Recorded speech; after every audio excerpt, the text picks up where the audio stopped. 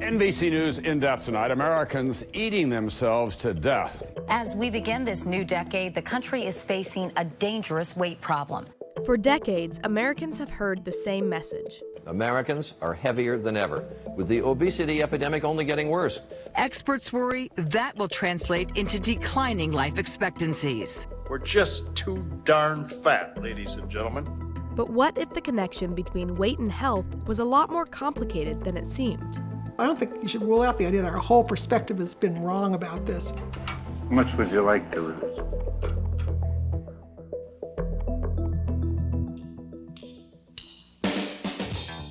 By the early 1990s, Americans' obsession with weight was in full swing.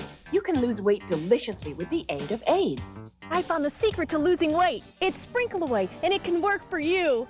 CDC epidemiologist Katherine Flegel decided to conduct a study to see whether the number of overweight Americans had actually shifted over the last few decades. I thought we should write an article, figuring it hadn't really changed for like 20 years. Much to our surprise, we found an increase, and that was really the point at which suddenly interest perked up. The increase was across the board, and that's why researchers are mincing no words. In the 90s in the United States, we have had an epidemic of obesity.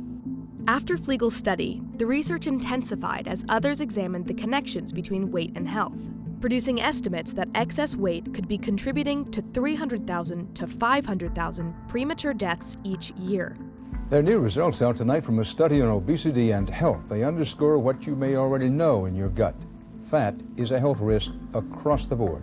If something more isn't done to fight obesity, if Americans don't change the way they eat, obesity will soon be the greatest single cause of death in the country, greater than smoking.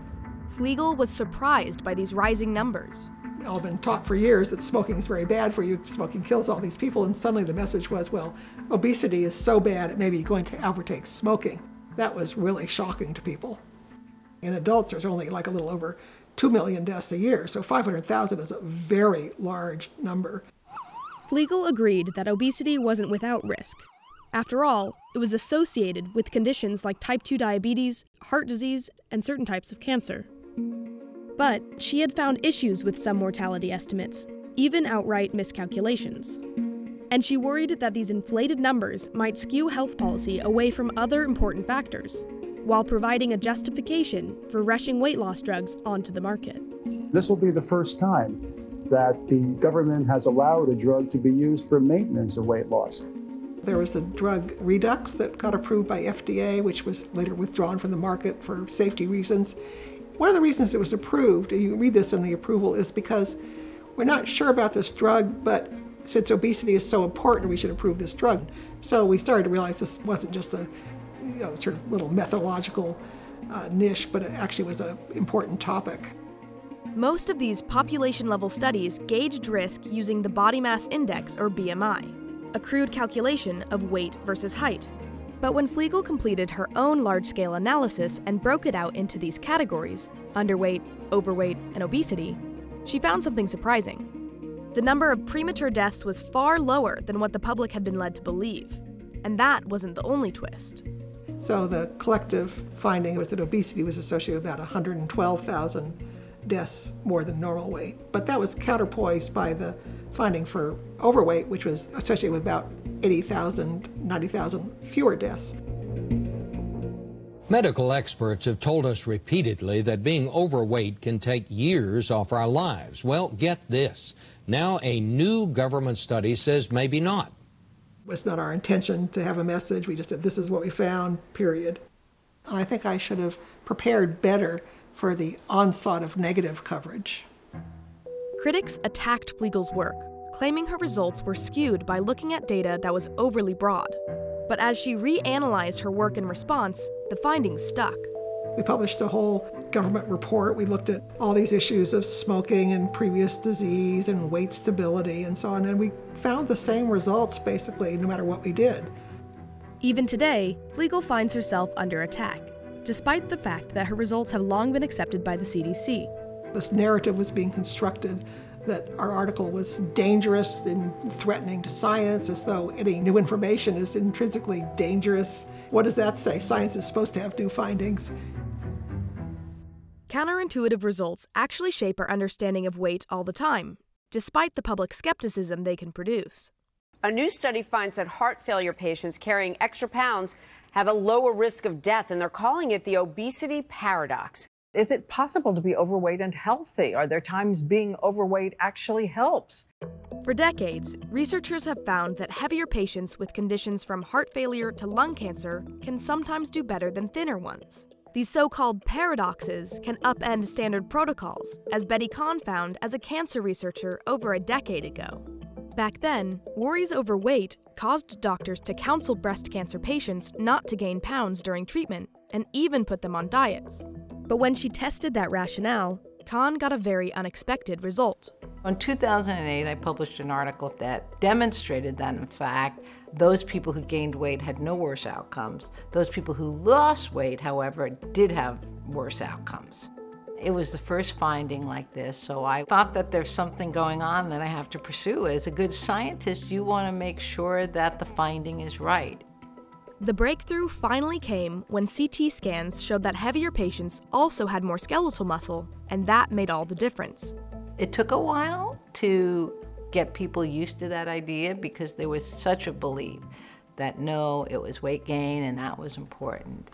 I was part of a guidelines committee at that point from the American Cancer Society. In 2010, they weren't willing to accept my study, but now, 10 years later, there's been so many findings that they're going to be included. We have learned that overweight and even mild obesity is, for most cancers, associated with either an improved outcome or no worse outcome than people who are in the so-called normal range. While Kahn focused on body composition, her fellow cancer researchers have discovered other seemingly paradoxical findings. Certain drugs, particularly in immunotherapy, are more effective on heavier patients, and being overweight can be correlated with less aggressive types of tumors. There are many answers to why the findings that we have are true, so I think that we've turned the tides to understand we have to study everything. If I have to conclude with anything, it's BMI is just a number. Assuming that that captures what's really going on in the body is not true. We should not be calling it a paradox. It's a finding, and we need to pursue the finding. If we didn't follow that and we just assumed that it was wrong, we may not find anything new. Obesity specialist Fatima Cody-Stanford says that health is complicated, and by focusing on a weight chart instead of the science, we may be missing a chance to help everyone live better and longer lives. We've seen for so long that thinness equates to health because, I mean, the BMI chart tells us that, right? And when you tell anyone anything differently, even if the data support it, oh no, leanness wins, always wins. Dr. Stanford points out that for the majority of Americans, a healthy lifestyle should focus on factors like proper sleep, exercise, and a nutritious diet, instead of revolving around achieving the perfect weight or BMI. There's this hyper-focus on getting into these narrow, confined boxes that are often set up by us in both the medical and the public health community. We don't listen to people because we make these judgments about how they look and how they must feel. So the quality of care for patients with obesity is often significantly lower. This leads to poor health outcomes. You see a large number of people that are avoiding care, and we miss diagnoses. For example, I've had a patient that had significant hip pain for quite some time. And the surgeons were like, well, it's all because, you just need to lose the weight. Then your hip will feel better. She lost 120 pounds, so what was the issue? She ended up having a big cancer in her hip. That went unevaluated. Not because she didn't complain about the fact that she had hip pain, but all you could see was her excess weight. Kelly Peters had a similar experience. Her serious hormonal disorder went undetected for decades. I believed what doctors have been telling me for 20 years to just lose some weight. Just lose some weight and you'll be fine. I was never tested for anything. Nobody ever even sent me for an ultrasound. Not once, until I was 35. As a fat person walking into a doctor's office, you're both blamed for everything because of your weight and dismissed, and they won't look beyond your weight. So you exist on this line between you're dying an early death and there's nothing really wrong with you that losing 50 pounds won't solve. I think we need to take a more holistic approach, and it's not just the number on the scale. It's about other risk factors that can contribute to worsen health outcomes. So we have to look at the whole picture. It's not just one size fits all.